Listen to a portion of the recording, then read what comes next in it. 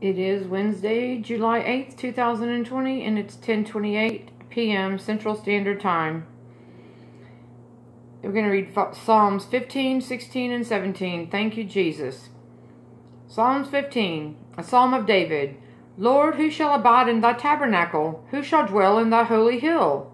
He that walketh uprightly, and worketh righteousness, and speaketh the true in his heart.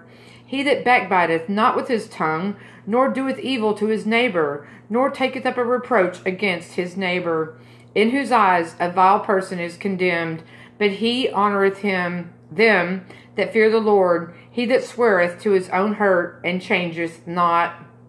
He that putteth not out his money to usury, nor taketh reward against the innocent. He that doeth these things shall never be moved.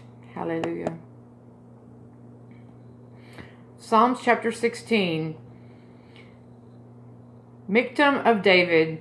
Preserve me, O God, for in thee do I put my trust. O my soul, thou hast said unto the Lord, Thou art my Lord, my goodness extendeth not to thee, but to the saints that are in the earth, into the excellent, in whom is all my delight.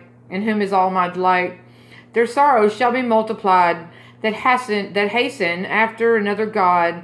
Their drink offerings of blood will I not offer, nor take up their names into my lips. The Lord is the portion of mine inheritance, and of my cup thou maintainest my lot. The lines are fallen unto me in pleasant places, yea, I have a goodly heritage. I will bless the Lord, who hath given me counsel. My reins also instruct me in the night seasons. I have set the Lord always before me, because he is at my right hand. I shall not be moved.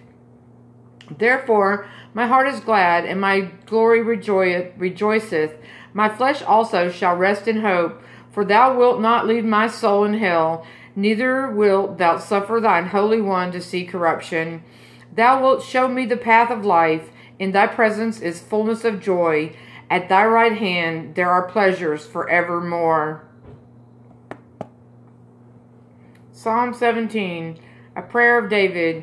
Hear the right, O Lord. Attend unto my cry. Give ear unto my prayer that goeth not out of feigned lips. Let my sentence come forth from thy presence. Let thine eyes behold the things that are equal. Thou hast proved mine heart. Thou hast visited me in the night. Thou hast tried me, and shalt find nothing. I am purposed that my mouth shall not transgress. Concerning the works of men, by the word of thy lips I have kept me from the paths of the destroyer. Hold up my goings in thy paths, that my footsteps slip not. I have called upon thee, for thou wilt hear me. O God, incline thine ear unto me, and hear my speech.